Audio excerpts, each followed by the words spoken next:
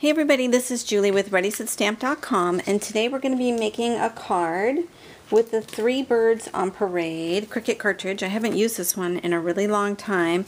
I'm on page 49, and I've cut my bird out here at 3 inches and all the little accessories, or the little layers, I mean, that goes with it. So one thing I did find out, so here's my little bird. Isn't that too cute?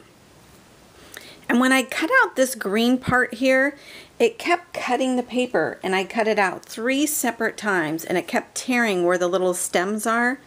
I don't know if this is getting a good picture of that or not. Let me see if I can, there we go. So it kept tearing where these little stems are. So what I finally did was cut another, you can see this black one here.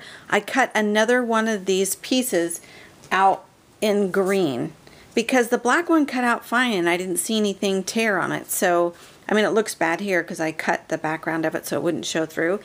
But, so I just cut another one of these and then cut the little flowers off of it. And that's what you see here, is I just cut it and then stuck it on there. And then that worked good, so it looks like cute little stems.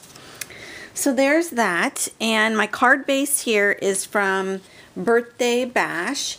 And I cut it out at 5 inches. I can't remember which page this was from because I just had this on my Gypsy.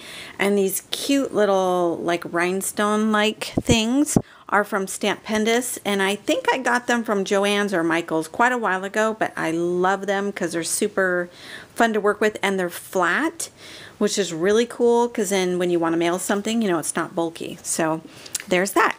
So let's get started here. This is the top layer, and isn't this the coolest pattern?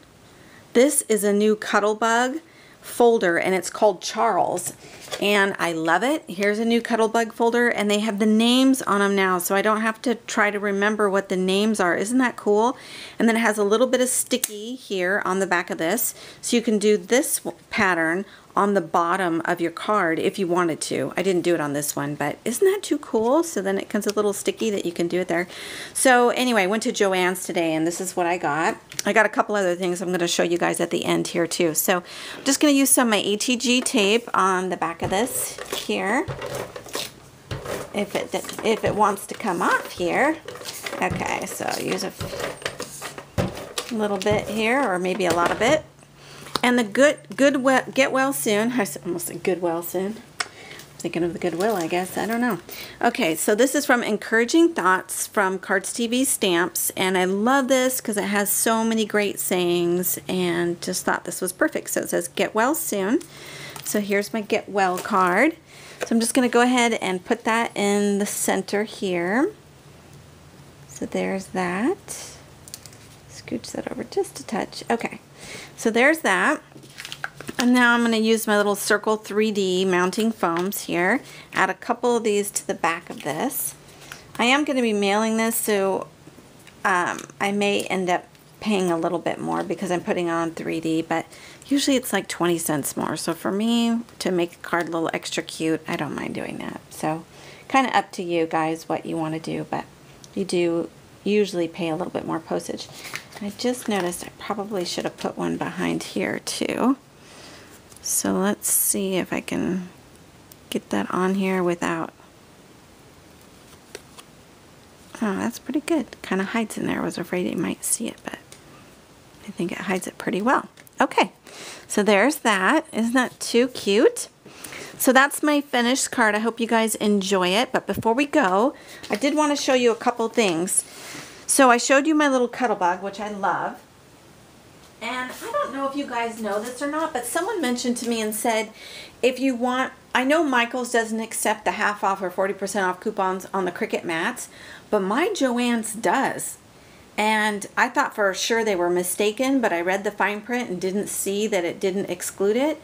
So anyway, I went in and I tried it, and I got my mat half off. I got my mat for like $6.50, which is so great.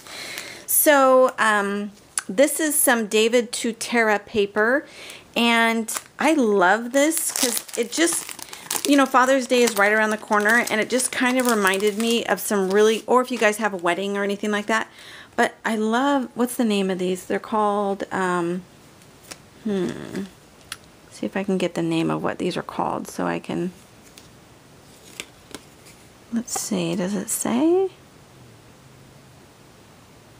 Am I missing this?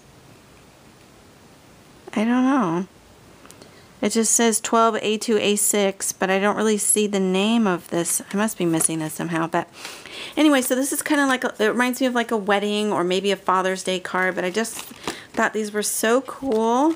So anyway, I picked them up, and these were $2.39 for all of these. So you get white, black, and this almost looks like it's a shimmery black. I don't know if if the camera's gonna pick it up, but it's like a little bit of shimmer to it.